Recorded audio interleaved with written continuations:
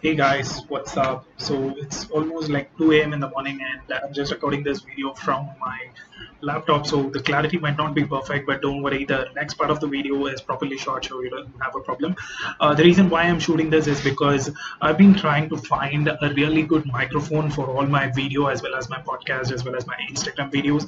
But then, I couldn't find something which fits the bill, and the cheap ones, like which cost around like $1,000, are not really great, and the expensive one are fairly expensive. So I was more focused on finding a microphone which fits my budget, and that is when I came across this one. It's called okay, I think it's mirror right now, but it's called the Fifine technology microphone. I found this on Amazon. I found a lot of raving reviews about this microphone as well, so I was pretty curious to try this out as well. So in this video, what we'll do is we'll do a quick unboxing and then followed by a small audio check as well. Now right now, as you can see, I'm recording this with this collar microphone, which is pretty much cheap.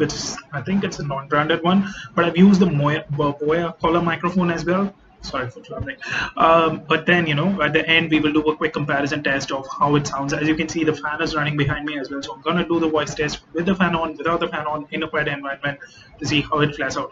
I'm equally excited as you guys to see the results. So you can just skip and go to the part, or you can watch the full video and travel it with me as well.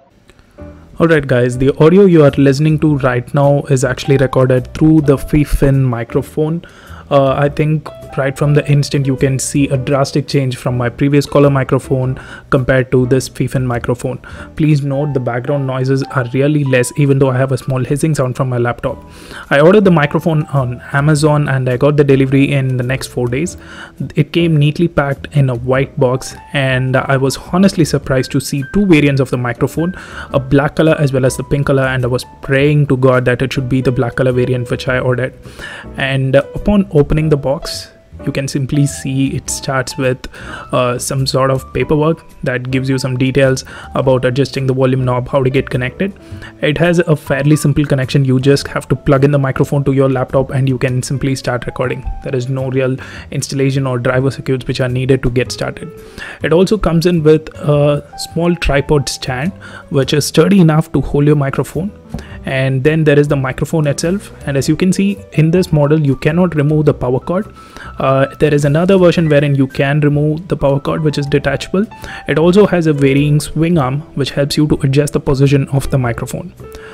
Please note what I'm recording is without an air filter, and I'm just speaking directly into the mic, staying close to it.